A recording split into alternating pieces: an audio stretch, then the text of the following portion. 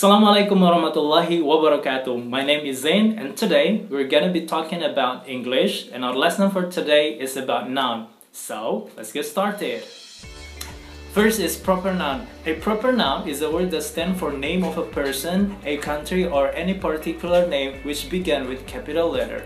Examples. Rizky is a student of Al-Amanah Islamic boarding school.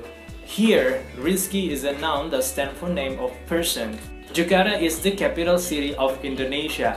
Here, Indonesia is a noun that stands for name of a country. Second is common noun.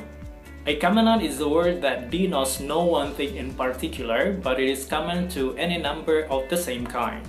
Examples. First, take your book please. Now pay attention. Book here doesn't specify to any books. It could be novel books or comic books or subject books. Second, I met a man yesterday. Now listen, man here doesn't specify to any man, so it could be Ali or maybe Budi or Zain. Next is material noun. A material noun is a word that denotes the matter or substance of which things are made. Example, salt is necessary to live.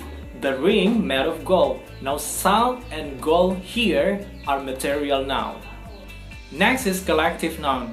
A collective noun is a word that denotes the collection of multitude taken as one complete whole. Examples. First, the army met their ceremony. Now, the army here stands for all soldiers or land force at once. Second, those are navy. Now, navy stands for all personnel of sea force. Last is abstract noun. An abstract noun is a word that denotes some quality, state or action from any particular instances or material object. Examples. First, the teacher will be happy with your kindness. Now, kindness is a noun of quality. Second, Islam is my choice. Now, choice is a noun of action. Well everyone, now we are in the end of the episode. Thanks a lot for watching this video. Hope you liked it and enjoyed it. And if you guys have any question, you can give us the comment below. And don't forget to give like and hit the button subscribe.